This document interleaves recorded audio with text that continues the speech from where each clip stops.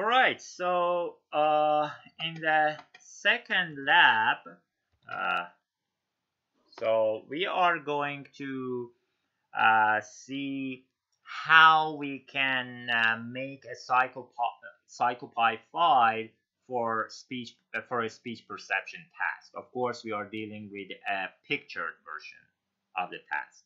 So just as a review, in speech perception task, you should show them a picture page, and then they should hear a word, and finally they should press one of the keys on the keyboard, and this repeats for a set of trials, for example 20, 40, 50, whatever. And of course you should add instruction at the beginning, thank you or end message at the end. So let's see how we can make it. All right, so here in this lecture, I'm going to tell you what a sample routine is in a speech perception task, uh, how should we make an input file, and at the end, how to put them together in a sample CyclePy file. All right, a sample routine.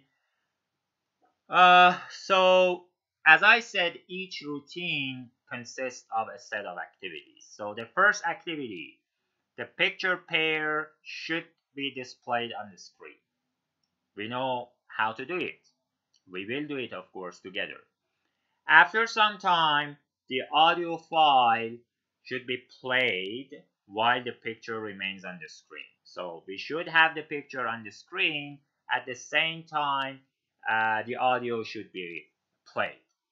We know how to do it.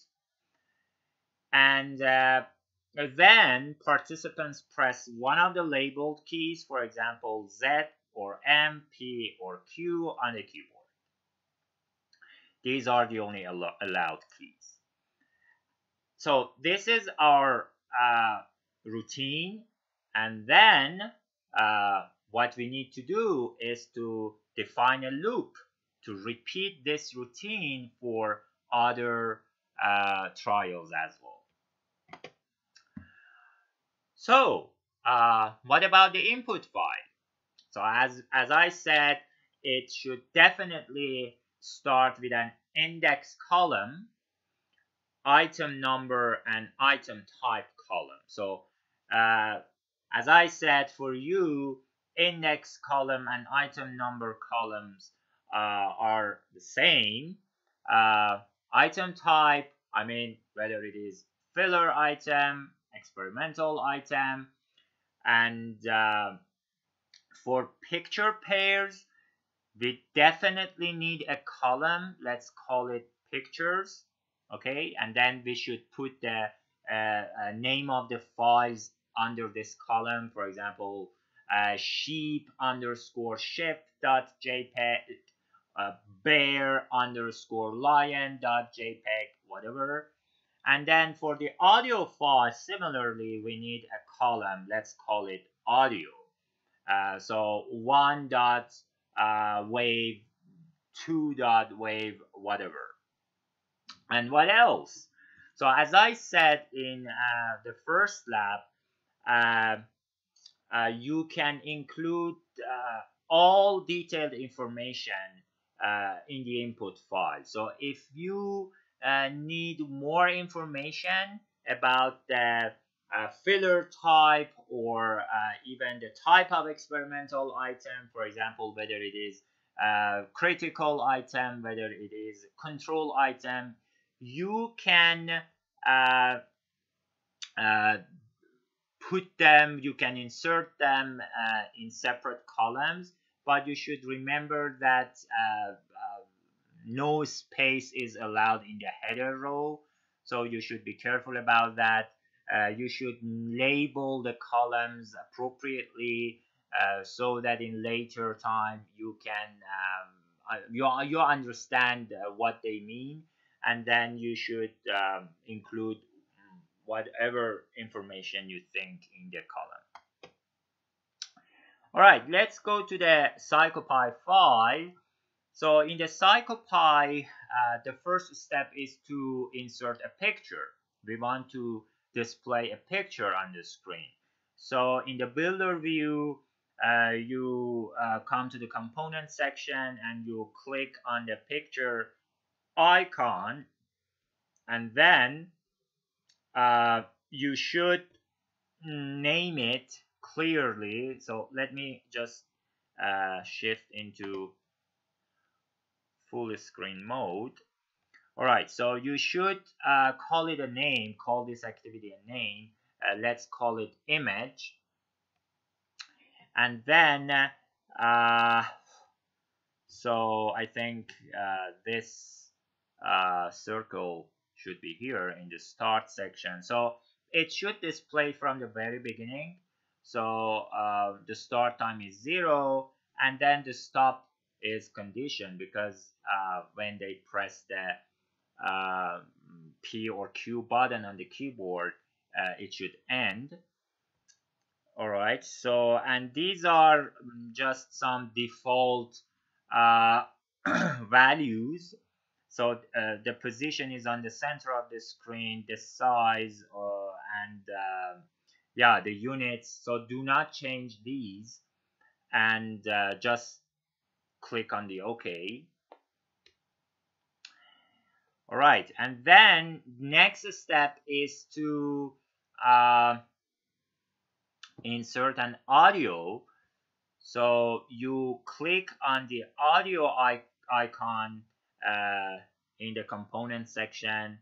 You should name it, let's call it sound, and then you can start it from the very beginning, but usually in the speech perception tasks, they do not start the audio from the very beginning. And the reason is very clear, because they let participants see the picture first for a very short time, maybe 1 or 2 seconds, just to make their eyes familiar with the pictures, and then start the audio.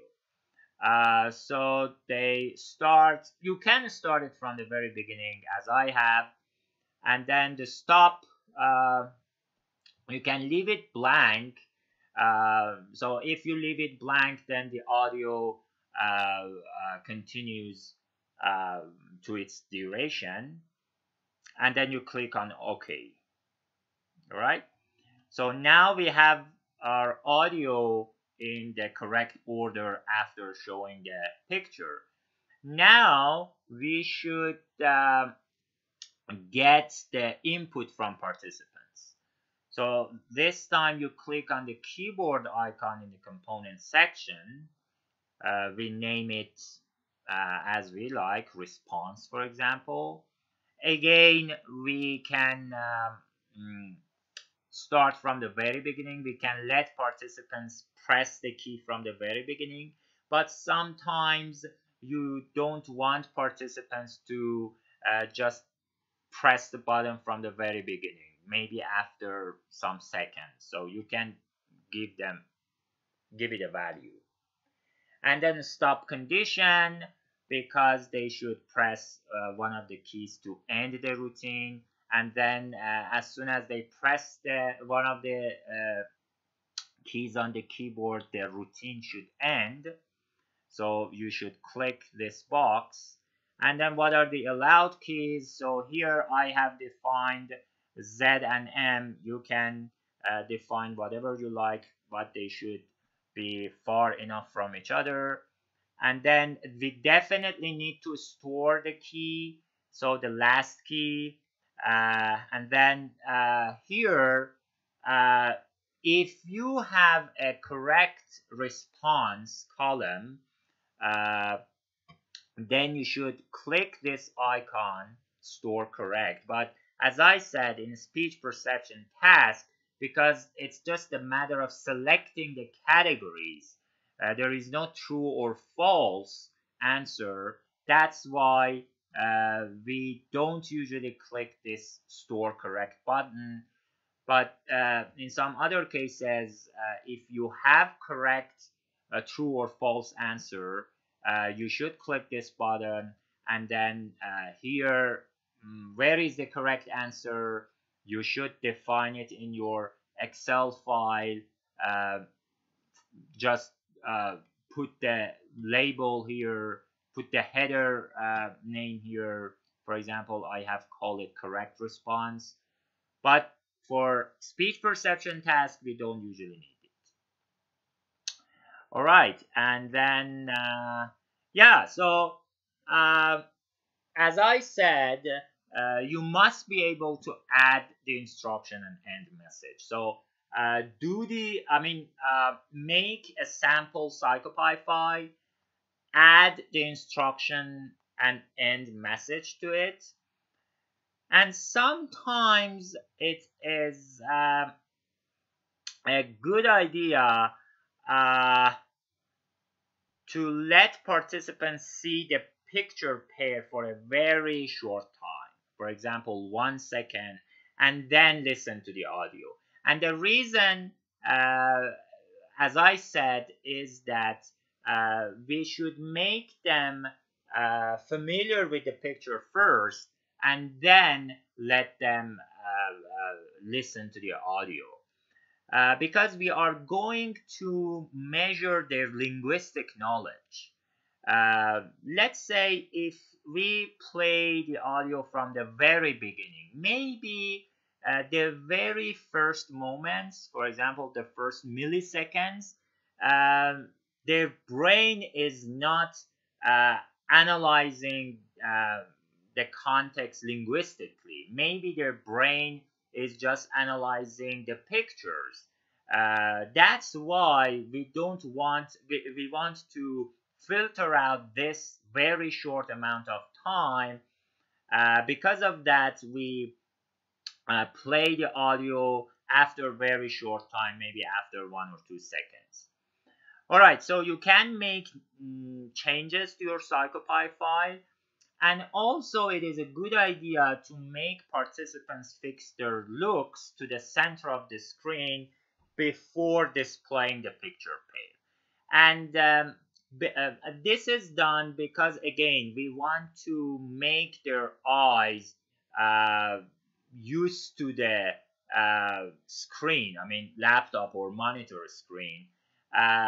We want them to focus on the center of the screen, and then we show them a picture on the center of the screen again. So if we don't do this, they might be looking on the corners, and then suddenly when we show them a picture in the center of the screen, their eyes might come to the center of the screen, and this takes time, again, maybe some milliseconds, when your eyes move from the corner of the screen to the center of the screen.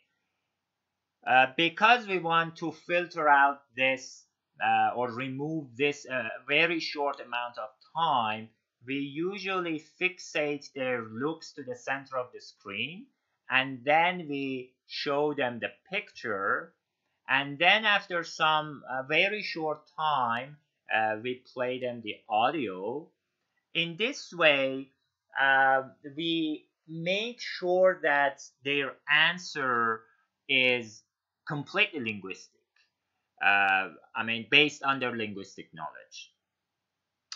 So this is done through just showing them a plus sign on the center of the screen. All right. So you know how to do it. So please do that. Add an activity before showing the picture in your routine, and then send me the CircuitPy file, or discuss the issue with me. Yeah, and I told you the reasons why we put a sign, a plus sign in the center of the screen, or why we don't like to start the audio file from the very beginning. But you can review the reasons again by yourselves. All right, that's it. Thank you, and in next lecture I will try to explain some more stuff.